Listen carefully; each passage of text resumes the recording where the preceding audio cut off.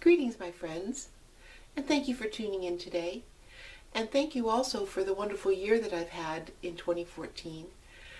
All my dreams are really coming true, and I'm getting to do art full-time, which has been a dream I've had all my life. So it's because of your support and because you like my videos that I've got these opportunities, and I'm very grateful to you. So today we're going to make our little people. I use them for pins for hats and coats. The souffle clay is light enough that you can pin them on any fabric. So since that came out, that gives us more opportunities to wear our pins, and they make nice gifts. So we're going to do that, and then at the end of the video I have a little message for you about what's coming in 2015.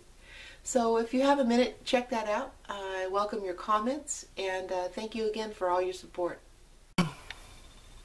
So here we are, we're going to start with angels. And I think we talked a little bit about this online on Facebook and stuff, about how this is the easiest one because you're really just using triangular cane that you can use in any size. I keep it small because most people don't want a gigantic pin, but that's up to you. With regard to the face cane, I took kind of an informal poll, and universally 100% of the people that answered did not have any face cane on hand, and I don't really want to make any right now because it's a giant project. So maybe one day we'll do a whole face cane video, but for now let's just get around that and we'll make our little faces a different way. So the first thing you want to do is lay out some kind of backing. So in this case we're going to make her head, and what I do is just make an oval shape. If you want it to be flattened, you can slice off the back of it, or you can leave it like this. I don't want it to bulge out too much in this case, so I'm going to go ahead and slice off the back and start working with her head just in this oval shape. She doesn't even need a neck or anything because her dress comes up there, okay? So we're going to lay her head at the top and just leave a little room for in case you want any bouffant nature to her hair, okay? So she's got enough face for now, and we're taking a piece of triangle cane, the larger one, and we're just laying it out here for her dress. And the wings are going to go up close to her face, and we're going to cut them at an angle kind of, and both reduces the size, which in these pins you're kind of always trying to sacrifice size and get rid of it. And it also brings them up closer to her head, kind of gives her a little fluttery look, You're kind of cutting them at an angle so that you can easily push them toward her head and body. I'm going to take a little bit off the point of this so her head doesn't look so floaty on top of there. Okay, yeah, that looks better. So yeah, you can kind of dull out the point if you want to in there. Her chin's looking a little bit too skeleton-y. So I'm going to push it back and make it a little more dainty. I think I like that better. So those are the decisions you're going to want to make. Every one of them is going to turn out different, and I think that's a good thing. So she'll soon have her little mouth, but in the meantime, she's got a head, 2 wings, and a body. And then we do the hair. And what I usually do is take a piece of scrap, the color of the hair that I'm going to make. And I kind of make a little base for it underneath, and that way you don't have to make a million hairs, and you don't have that see-through kind of look that you don't want. So none of us ladies like to have thin see-through hair, I know that. So now she's kind of got a hair look. I'm going to turn this over for you. I guess I could have done that before, couldn't I? Okay. So she's there, she's got her little cap of hair on, and she's got her dress and her wings. So then I take some hair pieces that I've made already and kind of twist them up together to give her a hairdo. And I do all kinds of different hairdos, you're going to want to. She can have a fancy braided chignon. How do you say that? Chignon? Somebody Anyway, she can have all kinds of different hairdos, and you'll want to design the hair because it's the most fun part. So she looks pretty good like that. Okay, And then I usually take some really small ones at some point in time and bring them down into the sides. They've got to be really small, of course, because you look at the scale we're looking at here. So I take some really eensy-weensy pieces and just kind of stretch them out. You can let them get really, really small because they're not going to break off. They're going to be, you know, stuck here on the wings and on the face and everything. So they're a little more sturdy than you might think. Okay, and she's got kind of an empty spot over here. I'll give her a little bit more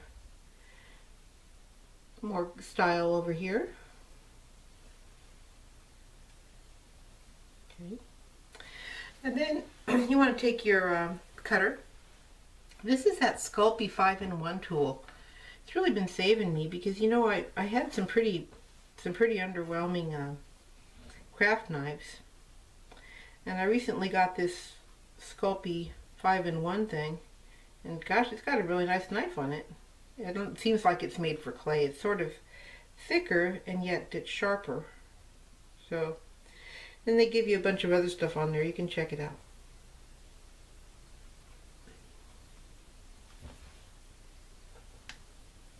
You're going to cut around it and kind of make it a little bit neater with your fingers afterwards. So that's what I usually do, is I just take most of the bulk off and set it aside and make a nice neat line around here. And then I can pick her up and do my detail here. See? And it's a lot easier than cutting it absolutely perfect, because I think you guys know by now that absolutely perfect and I don't have much in common. So anyway, that's how you do this. So here's our little angel all baked. I put Sculpting gloss glaze over her wings and her dress, and here and there on her hair for a little shine, and over her lips. I want to tell you, I had originally planned to paint the features on, at least the lips, but I'm just no good at it. So what I did is I used a toothpick and a little bit of acrylic paint, and I could control that a lot better for something so small. You're going to want to see what you want to do with that, because some of you can paint. You know, I just, you know, I'm no good. And also, the eyebrows and the blush are done with colored pencil, and they stay on really well. I put the Sculpting gloss glaze over the lips so it won't ever chip off. And she's ready. Now, I was telling you about those pins that I put on there. And so I'm just going to be taking my Gorilla Glue and putting a thin line across here. But before I do that, I'm going to score it. So when I decide where I want it, you want it as high as you can without overlap, because they hang better that way. So I'm going to be up in this area here. And really all you do is rough it up a little bit. It just helps the glue dig in. So you score it, or rough it up, and then you take your pin and put just a thin line of Gorilla Glue here. And then when you stick this on, the Gorilla Glue is going to push through those holes. It forms a really good bond. So what I do is I stick it on there, I make sure it's the way I want it, and then you spritz it with water. And that causes just a little bit of foaming. And out the holes comes the Gorilla Glue. And then it's almost like a little screw. See what I mean? It's really holding it on there. I've had no problems with these coming off ever. So I just wanted to tell you about that. I'm not going to do it right now because we're going to make our vampire. So with our vampire, we're going to start by establishing our size. And that's the size we're going to have. Now this part is not hard, but it takes a couple tries sometimes. You guys might be sculptors, which would really help me if I were one, but I'm not. So what I do is I start to pinch out a body shape. I make the head and the body separate. Some people I've seen can just whip out the whole thing, you know. Well, that's not me. So I'm going to make his body. This is a lot more clay than I need, but you know, it's easier to take away some than to try to add it, right? And he's starting to be almost the right size. Okay. Yeah, you know, he's almost there. In fact, you know, he's there because what I'm going to do now is make the feet. Now, I make the feet in one piece because that way their little shoes never, you know, break off, and it's easier. And the feet are extremely unsophisticated. You'll be astonished. The feet, he's kind of burly, but I like that in a guy. That's okay. So what you do is you cut it off even, and wait till you see how, you know, artistic and amazing this is. I take a tool and I make a line where his feet will be feet. Foot, foot. And then to give him like a shoey look, I just make a shoe. Okay? And really, that's all I'm doing. If you want to make the guy some better shoes, I think you should. It's just, I'm not doing it because, you know, it's just not where my talent or interest lies. So those are shoes he's done. So now, we'll put him here, and his feet need to go right at the bottom. Okay? So he can be standing up the right way. And there's his little body. So, there's something you need to know about this arm. Okay? This arm is going to be holding up his cape so that he can be mysteriously, you know, hiding from us behind his cape and sneaking around. So that little thing at the end is going to be his hand, because right there above it will be his cuff. So what you got so far is you got this little guy, and he's got a cuff and a hand, and he's got an arm, and he's got his cape, his capey arm, okay? So I'm going to raise it up a little bit.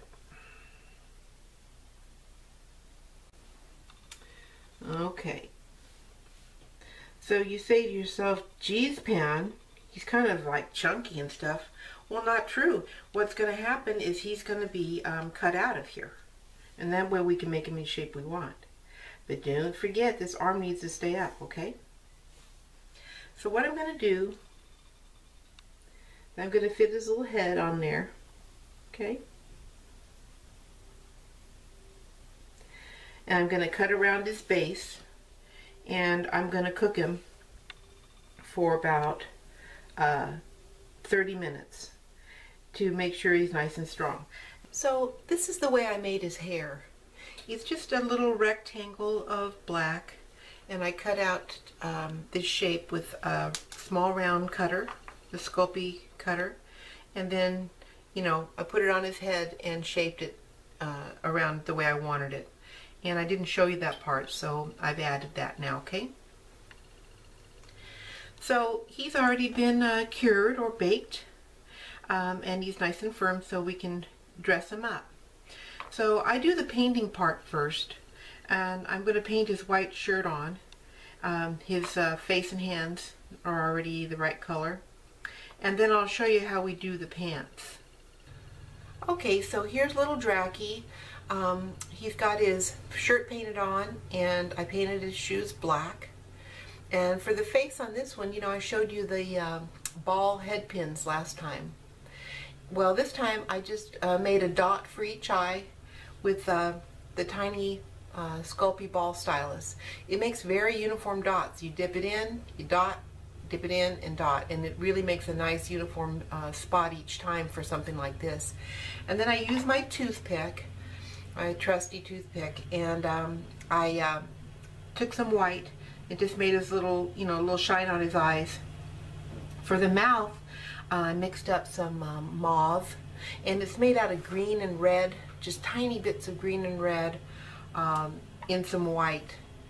This is it here, and actually it took longer to mix up this color than it did to do all the painting, because, you know, I started obsessing about it. So anyway, mauve is nice because it's manly, you know, more so than pink or red. And then the teeth, the little fangs, you know, they're just a dot of white. So some of y'all are painters, and I can imagine what you could do with the face, but this is just what I do because that's what I can do. So now we're going to do his pants. And what I like to do is just drape a thin piece of the pants color. In this case, it's gray. And I make kind of a fold down here so that it can go down the V of his legs. You don't want him too high water, you know, so he looks like grandpa or something. And then just take one of your tools. The ball styluses have this flat, nice edge on them. And the 5-in-1 tool thing has a tool has a nice flat edge that you can snap on there. They're magnetic. So anything like that that helps you to do what you need to do with the shapes. You can use some Bacon Bond on there if you want to. And then with the shirt, it's just going to kind of stay the way it is. Sometimes I make them a little cummerbund out of, you know, maroon, kind of make them look snazzy. We can make them a belt, which I'll probably do out of black. The clothes are one of the most fun parts that you're going to have the most fun with. So take your time with the clothes, make them the way you want. Lots of times I make some white ruffles, or just, you know, ruffles out of the chest material, and put them down the front. You can dot little buttons onto there. This is way fun. So he's got his pants on. I'm going to trim it right at the side where where the seam is between the backing and him, and that makes a really easy place to cut. So just settle it down just like that, and make sure it's nice and tight down to the sides. I've never had them come up, but you know, the Bacon Bond would probably be a really good idea. I am going to use it probably for the cape, because that's something that would be more likely to detach over time. So there's his pants, and I'm just settling them down. And you see now why we paint them before we start to dress them up, because you'd be hard pressed to get your paint where you want it to go. But if you forget, go ahead and paint it, because you know the cool thing about painting is you can touch it up. You get some black on the white, you know, put a dot of white over it. You get some white on the black, same thing. So just have fun with it, because the dressing part's my favorite part. I like to design a lot of really, you know, fun clothes for my little people, and that's the part that I like to take my time on. So like you see this one, this is Carrie. I haven't had the heart to pour the red paint over her head yet, because she's so pretty. But see, she's all prommed out with her little tiny wrist corsage and all that stuff, and her jewelry, and then the hair. When you're doing hair on one of these, just put it on the backing, you know, on the inside of the backing before you start. So for the cape, I take it and I start it on his arm, because that's where it definitely needs to end up. A little bit of the cuff showing. And then I push it down. We can trim that part off, we're not worried about it. Push it down. Kind of get it settled. And go back over to your other side where you want it to come down here. Now I usually trim it pretty flush here at the shoulder area. It's just neater and it's easier.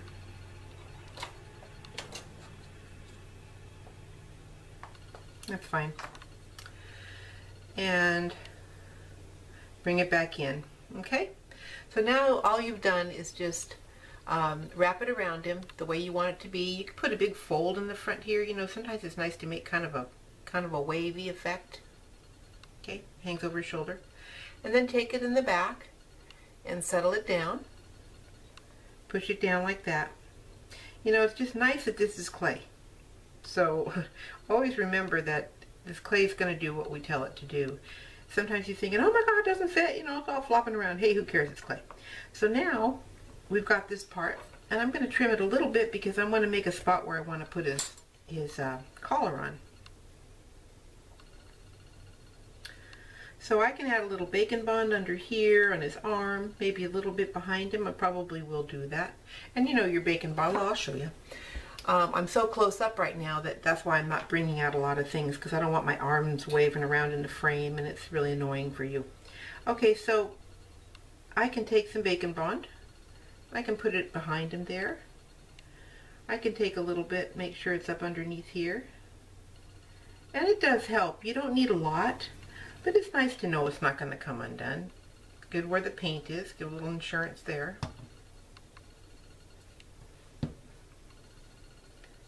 Okay, So there's his cape up to now. I'm going to cut off some of this to make room for his collar.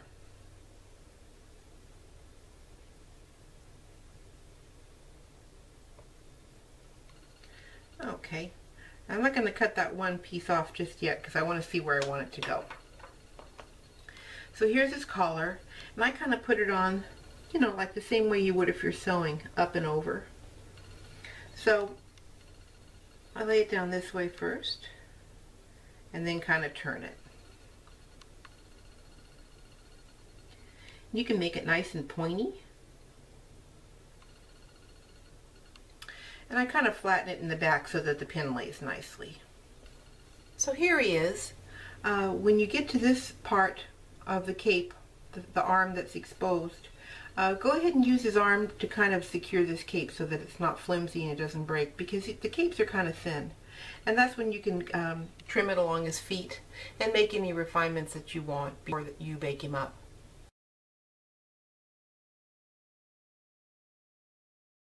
Well, I hope you enjoyed that. It was really fun for me, and as you know, it is all about me. So the next year's bringing us a lot of adventures, a lot of fun things to do in polymer clay, and I hope you'll be there to join me. I put links below to give you a chance to check things out, because there's lots of details and interesting things I'd really like you to see. Polymer Clay Adventure is one of the best ideas I've ever heard of, and it's a virtual retreat. Every month in 2015 you'll have a class released every other week. So that's 24 classes. You've got 21 world-class teachers and me, so that's 22. And I think for the price it's astonishing value, because I only own one instructional DVD that I've ever bought myself. And it was 39 bucks and I had to pay shipping. And it's really good, but you know. So Polymer Clay Adventure offers you quite a bit more, and I think you'll really like it. Also, Curious.com is doing these courses, and I've got a couple on there, and it's really neat because the 10 video format gives me an opportunity to really delve into projects and delve into techniques in a way that you've been asking me for, and I hope that you really like, and they're very reasonably priced. Lastly, Polymer Cafe magazine has given me the chance to be in every issue in 2015 with a little column I'm going to be writing. And this column is about exploring new techniques and new ways to use existing techniques. And I think you really like it. It's really fun. They're all easy. So they're things you can take on just when you have a few minutes to spare. So I'm really hoping to see you next year. I've really enjoyed this year a lot, and I want to say thanks again.